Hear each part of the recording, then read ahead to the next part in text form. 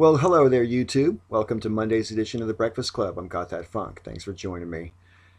Please don't take this personally, but there's one thing I really want to say. Fuck.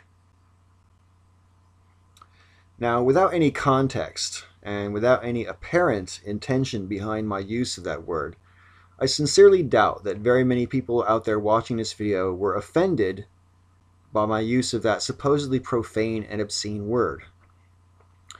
We're conditioned from a very young age to think of that word as a dirty word. It's profanity. It's obscene. You're not supposed to say it.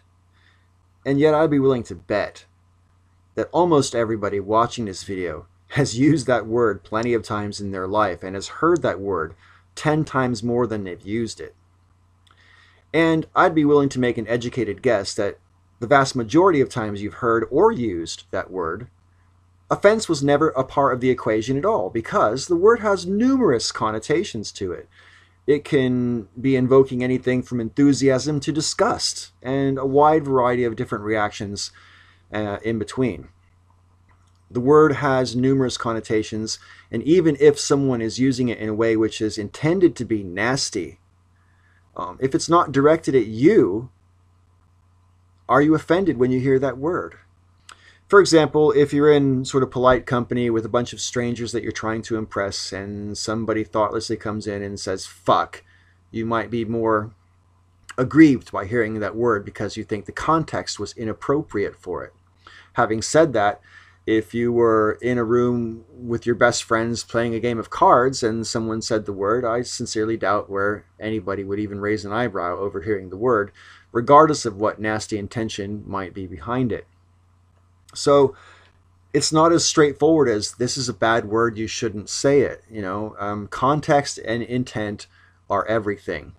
And it's not just profanity that applies to. It applies to virtually everything that we say. When it comes to issues revolving around hate speech and free speech, which Sketchy White Dude and Josh in particular have brought up over the weekend on their videos on the Breakfast Club, I tend to agree with Sketchy White Dude that we ought to include free speech protection around hate speech, precisely for the exact reason Sketchy said, because hate speech is awfully hard to define. Having said that, I also do, if I'm honest with myself, see the other side of the argument as well. Because by permitting hate speech, you make an allowance to have an atmosphere created where bigotry can be more than just an opinion. It can be something that people act on. And if you create an atmosphere where bigotry in particular is seen as morally acceptable or justified, some people will find themselves imperiled within that atmosphere. That's just a fact. I don't like that fact, but it is a fact. And we've seen that recently. For example, a couple of weeks ago, some jackass shot up Planned Parenthood in part of California. And when he went to court last week, he said he did it because he was a warrior for the babies. Now, I'm pretty sure that he didn't come up with that narrative all by himself.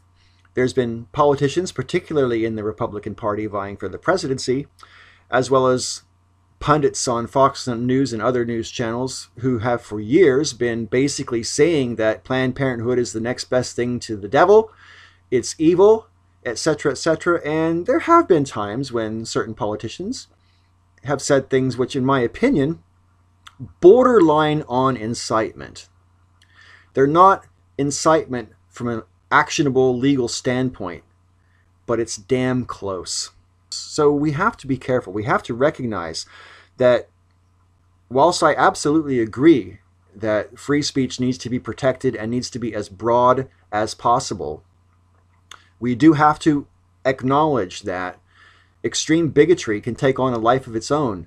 I mean, another recent example that we've all seen and I'm sure been disgusted by is Donald Trump. I mean, Donald Trump announced in front of a crowd of thousands of people that we should ban all Muslims from coming into the United States and got applause for it. And I'm pretty sure that if I was a Muslim living in the USA right now, I would be getting very twitchy about the atmosphere that is being created by not just Donald Trump's use of his free speech, but people arguing in support of Donald Trump and so on. It creates an atmosphere, and people are potentially imperiled by this type of bigotry being widespread.